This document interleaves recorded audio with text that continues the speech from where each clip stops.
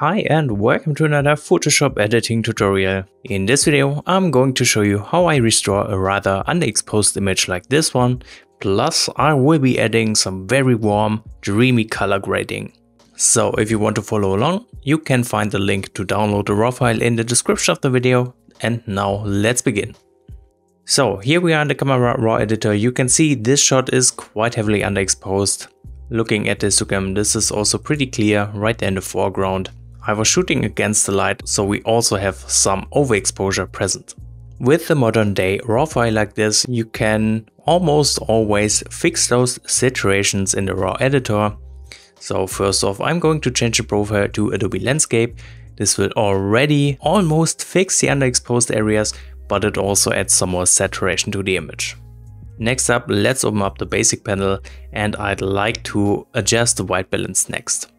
At the moment, this image does have a very heavy purple color cast. Might be okay for sunrise images, but I really don't like how it looks on this scene. So first off, I'm going to drop the temperature, making this whole shot a little colder. And to fix those purple tones, I'm going to drop the tint quite a bit, which will also introduce some more yellow tones to the image at the same time. So here we get a pretty good result. Now let's work on the exposure itself. First off, my goal is to fix the darkest areas. I'm doing this by simply raising the exposure, just keeping an eye on those shadows in the foreground. Of course, I don't want to overdo that and make it look totally unnatural. I think that's a good spot with still having some deep shadows in here.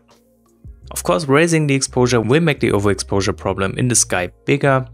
So to counter that, I'm simply going to drop the highlights, which fixes most of the problems. Now this area is still very bright, but I think we can work with that and just use it as some more contrast. Next up, let's try and raise the shadows just a bit, trying to get out some more details from the dark parts, but I think that's looking like a pretty solid exposure at the moment. Again, checking the histogram, you can see over and underexposure both are gone, so that is great. The final thing I want to do in the basic panel is to just add a little bit of texture, making the shot a lot sharper. At the same time, I'm going to drop the clarity, and I'm also going to drop the dehaze, which helps to get this dreamy effect. So that's looking good. Then let's pump up the vibrance. And I'm also going to increase the saturation. Perfect. And that is the image just after a few basic adjustments. Here you can see the before underexposed version, while here we have a very nicely exposed image, which at the moment lacks some colors. But first off, let's continue with a bit of masking. I do want to further increase the exposure around this area right there. So I'm using a radial gradient. Let's create a rather small one like this, and I'm going to rotate it to fit the direction of the boat. Let's maybe make it a little smaller. I think that looks good. And in here I'm simply going to bring up the shadows some more. I'm also going to increase the whites. And that looks almost perfect.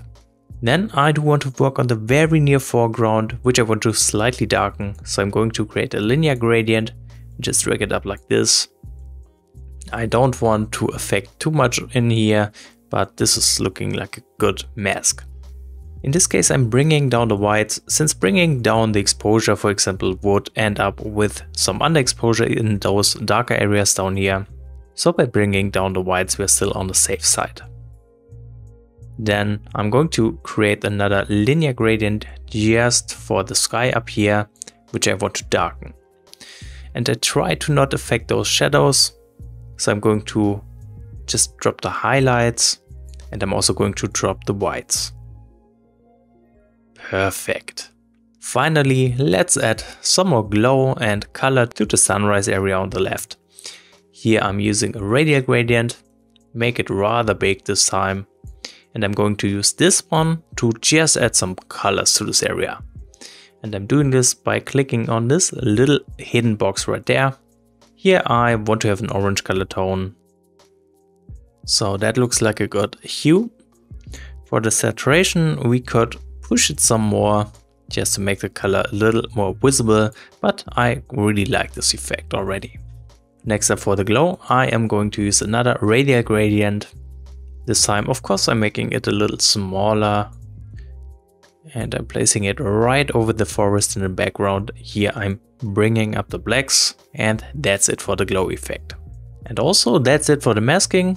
Let me turn off the masks real quick so you can see the difference. You can see we have shaped the light a little more, especially in the foreground and in the top part, leading the eye more towards the center and the boat, and thus just the subject of the image. Now let's work on the colors. I'm starting in the color mixer, and here I'm going straight to the hue.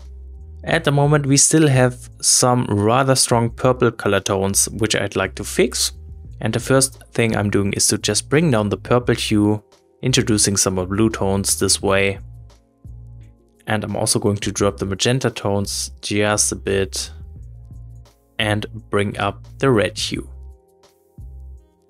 Those changes will just reduce the purple color cast and give the image some more orange and blue tones, as I said. Next up, I'd like to bring down the yellow hue for even more orange tones. That's looking great. Now let's switch over to the saturation tab.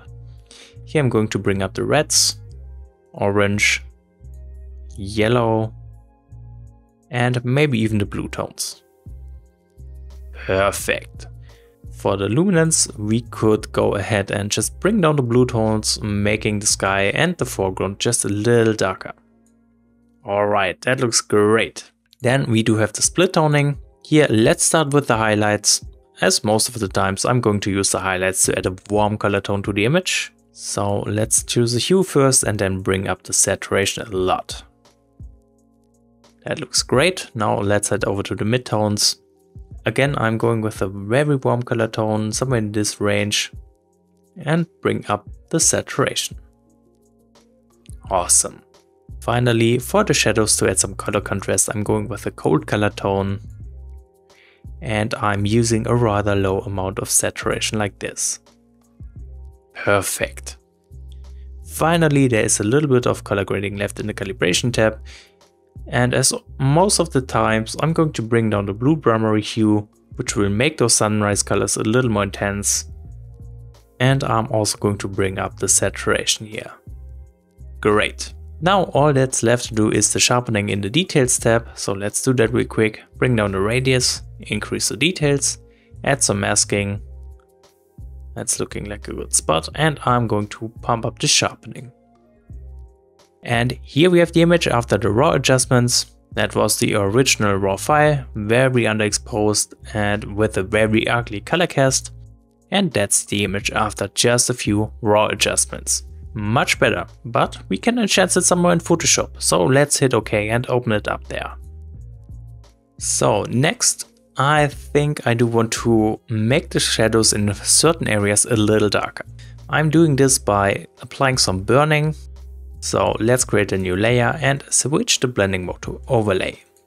Now to target those shadows, I'm using the TK panel plugin, which is a paid plugin, but there's a free version available with all the functions you need to do the same thing.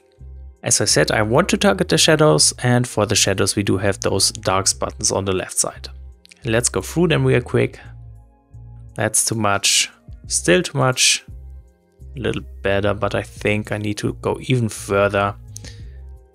Actually, no, let's go with the darks free mask, and I'm going to activate the layer mask mode and click on darks free. Now we have the layer mask on our overlay layer, and I'm just picking up the brush by pressing B. And you can see I have set the brush opacity to around 30%, otherwise this effect would be a bit too strong. Now with the black brush, I'm just going to paint in some vignetting effect,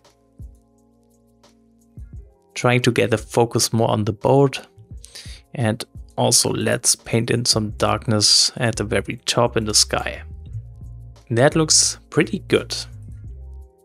Then I do want to add some more warm color tones. In this case, let's head to the adjustment layers down here and just use the photo filter adjustment layer.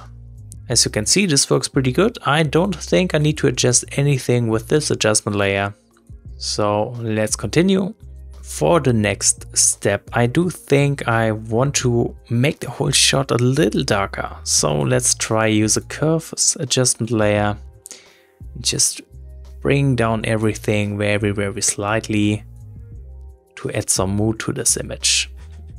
This looks pretty good except for the boat in the foreground. So I'm going to make use of the curves layer mask, and again just using a black brush. This time I'm going to bring up the opacity all the way, and I'm just going to brush over the boat to make this brighter again. Alright, now we could use the curves adjustment layer to also add some more red color tones. In this case, let's go to the drop down menu and choose red. Here I'm going to take the point for the highlights and just slightly drag it to the left, introducing some more red tones.